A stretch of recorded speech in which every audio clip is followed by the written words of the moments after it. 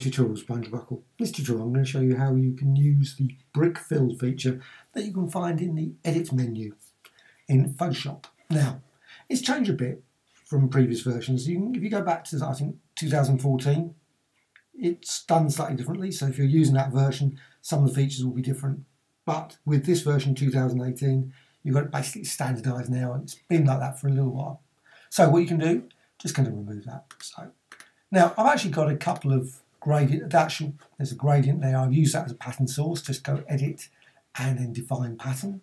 You can always go just create a little rectangular brick and then sort of a gradient fill design, which of course what you can do, you can select different areas and then use the define pattern again. Right, what I'm going to do, go back to that and then go to edit and fill, and I'm going to use first this one. I'm just going to go for that gradient pattern. That's the key thing. Set the pattern there, custom pattern, set the script on brick fill. There's a whole range obviously of things there. They're just JavaScript files, so you actually can go and edit the JavaScript file if you want to. I must admit I've tried it a few times, and you can create some nice interesting variations. See, like here, random one. Now you can also set the blending mode and then click OK. Now at this point what you can see, you've got this lovely little dialog, and you can then modify the scale, so you can push it all the way down there. You can also push it out that way, keep it around there. You can also modify the spacing, so you can go the other way. You don't have to, you can make it very, very hardly seen at that point, and you can push it out that way. But I'm just going to keep it there, so you can actually see the grout there.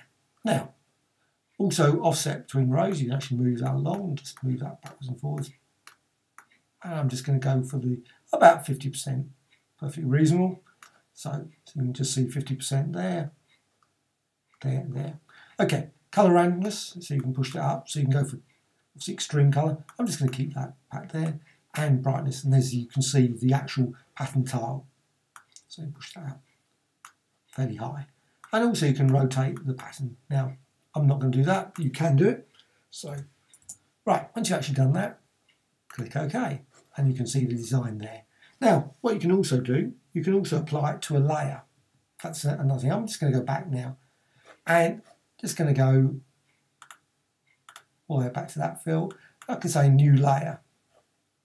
So, layer, new layer, and then what you can do, you can just go to here and say edit and fill, and it will work with a new layer. So just use what I had before. I'm just going to click there, not going to change anything. So it's added to a new layer. Right, once you've actually done that, you can, of course, what you can do, you can create other layers. So you can create 3, 4, 5, 6, use blending modes between them. So you could actually just go here, create a new layer, and then edit, and then apply another one. So fill, just like that. So I'm not going to do that at this point, because what I want to show is a layer and smart objects, convert to smart objects.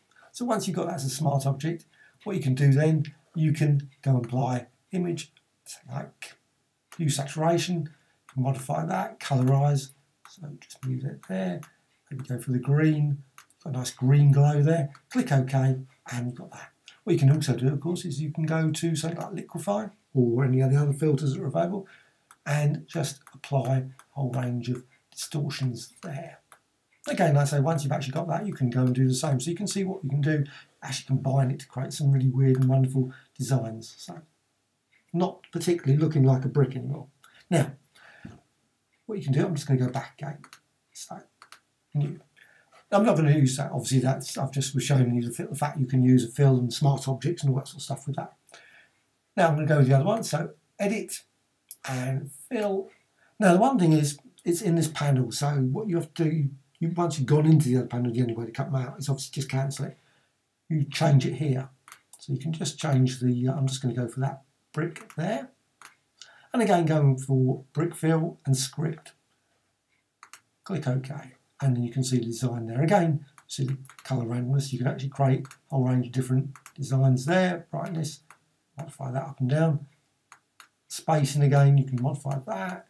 And again, go the other way. Just make them very, very, and create a very odd design once you actually go further and further down. Again, keep it like that with some plaster and everything between.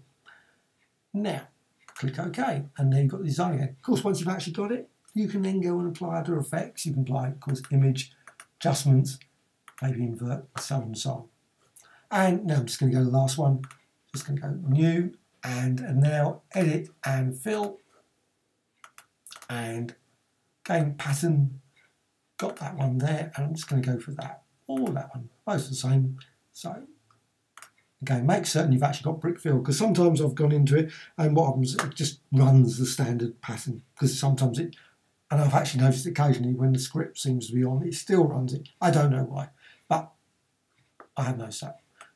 Click OK, and you've got the design there, and you can see the gaps. Actually, in this case, it might actually be nice just to do that, so you can modify, have both the randomness there, and then click OK, and you've got the design there, and you can see design nicely applied as bricks with a very, very colourful scheme. And again, you've got liquefy, 3D, whatever you want to do. So you can apply some lovely new mesh, create depth map, and create a wonderful sort of plain design just using that brick fill. So I think brick fill is a great little feature. You know, maybe not every use for every sort of thing, but it certainly has its uses for a whole range of different designs, like maybe frames and, like say, 3D. Once it actually gets to run 3D, there it is. So you can see the 3D design and rotate that around. So you can create some great 3D models just using the brick fill. Hope you found this of interest. Thank you much.